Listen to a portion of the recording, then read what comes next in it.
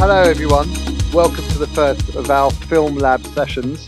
Easy first question, what makes a Ben Wheatley film? I think that we've always tried to make films that are at 90 degrees to the last one, but having said that, inevitably they all end up the same.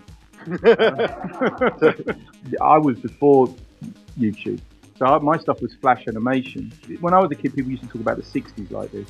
Now I'm going to talk about the wild days of the internet. But it was like the Wild West. From your house, you could suddenly whack up an animated GIF, and literally millions of people come to your website. One of the things that sort of brought you to the attention of the commercial world was the film that you made for the video game that I'm going to play now, actually.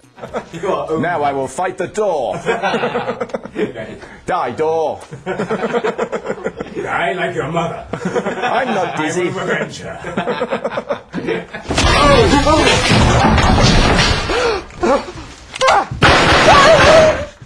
During that period, I was making just random stuff for the web, and then these briefs would come in. You'd go, oh, like this, and then send them off, and every month or so you get one of those jobs, and that would pay the mortgage. Yeah. It taught me how to produce, taught me to be confident about effects work, and it was basically a training ground for moving on to TV ads. What are your 3 top tips for carving out a career as a director?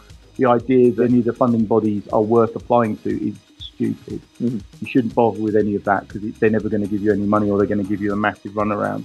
And until you make something, you know, they can't see that what your talent is. Being a self-starter and knowing as much as you can about everything, rather than, you know, the idea that the director is like a precious character in the middle of this stuff. It doesn't know who goes off into a corner and weeps and thinks about the idea and then comes back and shouts at everyone because they haven't got the right stuff. It's madness. You know, it's got to be that whole idea is you're integrated into the middle of the whole thing. You're integrated into production as much as possible. They're your friend and they're helping you make the film, not like you deserve the film in some way and you're going to punish everyone around you if it's not exactly right. People think that it's all about the behaviour and the looking like a director, style over content, rather than making stuff. Thanks very much, Ben. Oh, thank you. Thanks for coming, everyone.